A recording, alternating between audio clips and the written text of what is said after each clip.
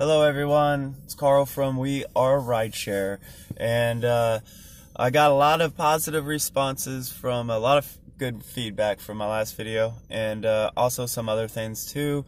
I'll touch up on that when I get done working tonight.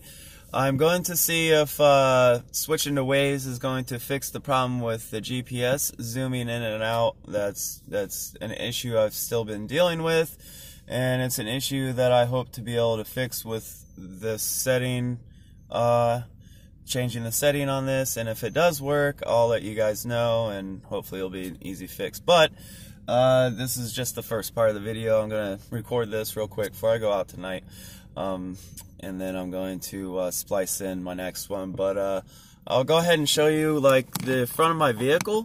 I wanted to show everyone that what people see, maybe. Here, I have to kind of keep it pointed down because I don't really want people knowing where I live and stuff. But oh, the light's not on. Hold on. There's I'm gonna have to cut and record that, but here. Alright, so I just wanted to show, I probably have cut it. I didn't want to, I gotta keep my face on here because I don't really want to show people where I live. So, but as you can see,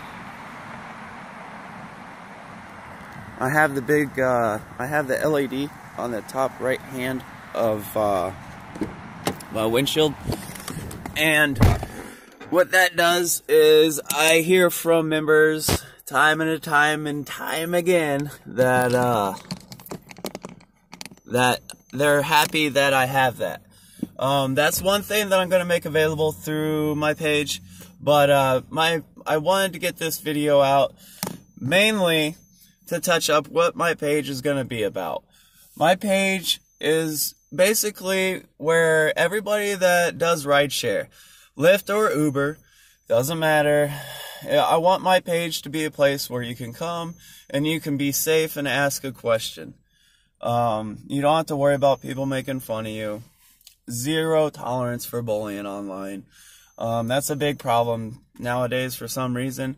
I don't know why. It just is. But at my page, I want everybody to feel comfortable with asking a question, no matter how silly it seems. As long as it's reasonable, obviously. But I want to be able to bring to you guys maybe a way of helping each other. We can all help each other. We can all put in our own opinions on what things work, what things don't.